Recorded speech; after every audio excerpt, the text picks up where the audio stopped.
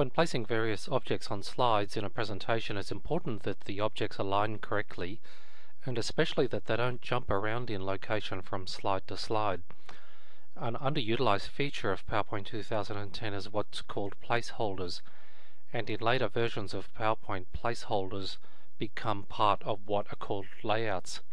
If we look at the current presentation, we'll run it from the current slide, and we notice that on slide 2 the image is located in a particular location.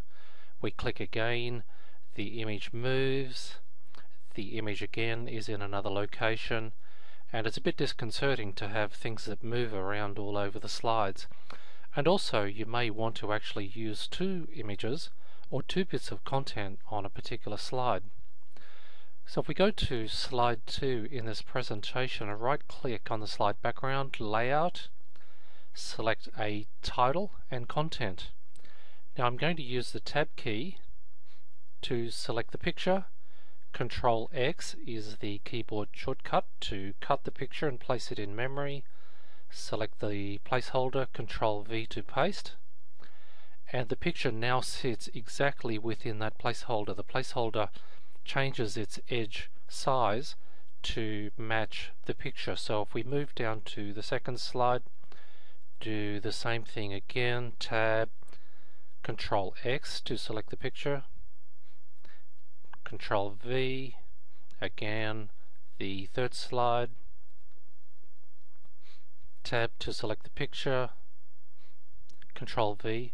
We notice now that our pictures are all in exactly the same location. Where we have two images, we're going to take advantage of a double content layout.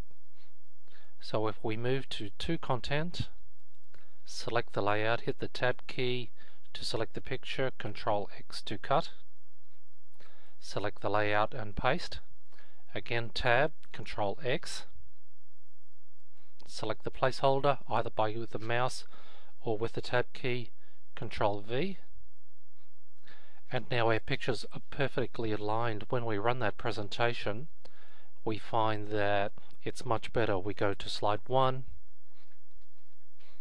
slide 2, slide 3, slide 4, and slide 5. Those images match perfectly. Again, a very underutilized feature of PowerPoint.